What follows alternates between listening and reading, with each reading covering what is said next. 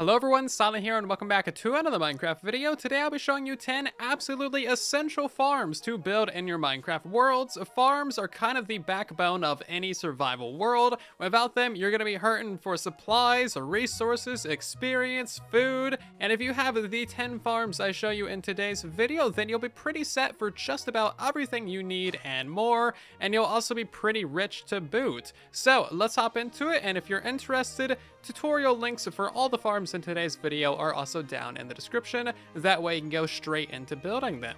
One of the first farms that you'll want to build in your Minecraft worlds is a food farm of some sort. Eating is absolutely essential to living. If you don't do it, then you stop living. So a cow farm is a super easy one to get started early game. You can get yourself a ton of baby cows and a lot of steak really quickly. A simple cow farm like this one only takes a few minutes to build, is extremely reliable, and provides you with a ton of cows that you can either kill with looting and fire aspect, or that you can automatically kill with some redstone. If you are more advanced in your world, then something like a villager-powered crop farm might be even better, because that can give you a ton of carrots or wheat that you can then turn into baked potatoes or bread. Villager-powered crop farms are especially great because they are fully automatic and you don't really need to mess with them at all, so that gives you a lot more time to build other things and play the game without having to worry about starving to death. While not absolutely essential, an AFK fish farm is super handy early game because it can get you a lot of very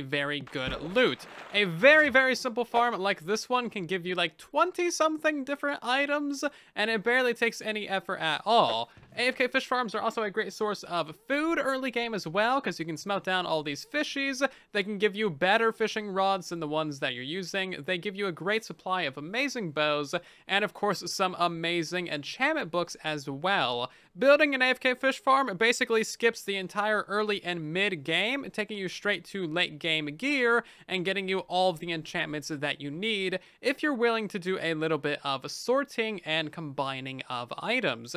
It might not be for everybody. Maybe you do want to actually play through the early and mid games, but it's certainly handy to get that late game armor and weapons and tools. That way you can focus more on building and doing things quickly.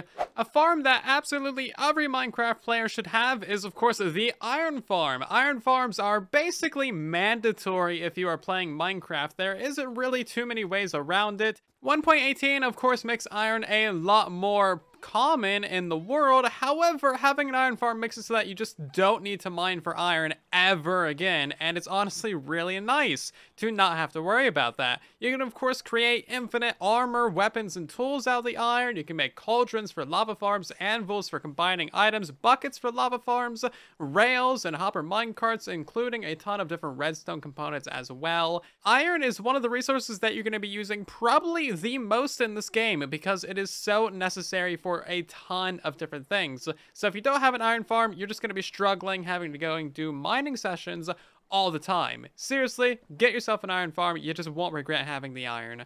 While you're messing with villagers getting yourself an iron farm, you may as well go ahead and build yourself a villager trading hall as well. Villager trading really does unlock the end game. These guys sell dozens upon dozens of different items, and if you do it right, you can have renewable diamond weapons, armors, and tool. And you can also, of course, buy any enchantment book in the entire game from these librarians as well. They are absolutely killer, and they're totally great in every way, except that they're an absolute pain to work with, and I hate them.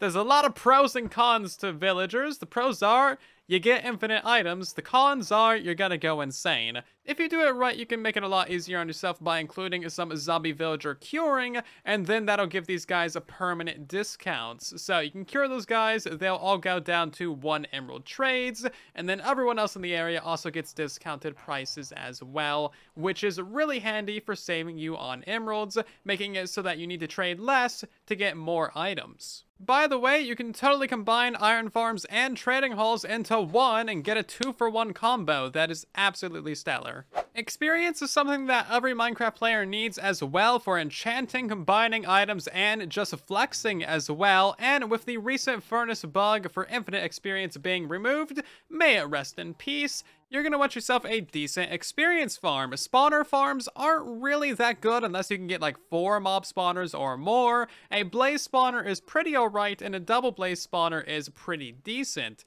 But if you want to jump straight to the end game of experience farms, then a guardian farm is gonna serve you incredibly well. Not only is that gonna give you a new block palette of choices to build with, but it's also gonna give you a ton of fish for food, and of course it just floods you with experience. And it's also just kind of a cool build as well. Something everyone does is a ton of smelting, whether it be for glass, food, smooth stone, you name it, everybody smelts. And of course you're going to want yourself some form of furnace array, but more importantly you're going to want a fuel source to fill that up, like a lava farm. Lava farms are now possible in 1.18, and every single bucket of lava smelts a stack and 36 of items, or 100 items. It's just a ton of stuff. The buckets are renewable, so you can keep on reusing them over time. And honestly, lava farms are just pretty great all around. I would highly recommend them. There's a couple very simple designs. You don't even need to automate it. If you just put down like 20 cauldrons somewhere in your base, that is going to be more than enough lava over time to smelt the entire world. Probably the simplest farm in today's video is the tiny Bonemeal based Sugarcane Farm. Now these can only be built on a Bedrock Edition, but a simple farm like this one produces 18,000 sugarcane per hour, and that is more than enough for all of your rocket needs. And if it's not, well, then you could just double it for 36,000 sugarcane per hour. How about that? Now, of course, sugarcane is a fairly useless crop, but you do need it for rockets, unfortunately. So if you have an elytra, then building a tiny sugarcane farm like this should definitely be on your priority list. That way you just, like, never need to worry about sugarcane. Watch out for pigs breaking your redstone, though. Seriously, these things produce a ton of sugarcane, like a lot. You won't need any other sugarcane farm. This is the only sugarcane farm that you need. It's like 5 blocks.